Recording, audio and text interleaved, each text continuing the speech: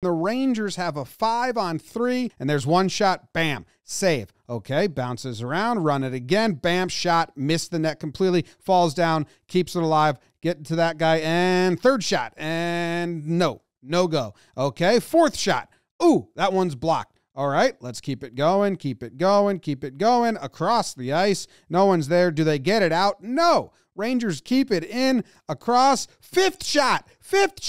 Oh, no. Terrible. Sixth shot. Put it in. Look at that glove save. That's kind of amazing, huh? As this happens, the goalie dives, and when he dives, he like hyperflexes his wrist, I'm guessing, and his blocker falls off. He's got his bare hand. He's going to make this save right there. Tries to kick it into the corner. It goes right back to the guy. Another shot. Hey, ref, look, my hand, look, it's bare. Got nothing on it. These guys over there are like, let him play. This is awesome. Let's set up another one. Another shot. Another save with the bare hand. Finally, they call it. Crowd goes crazy.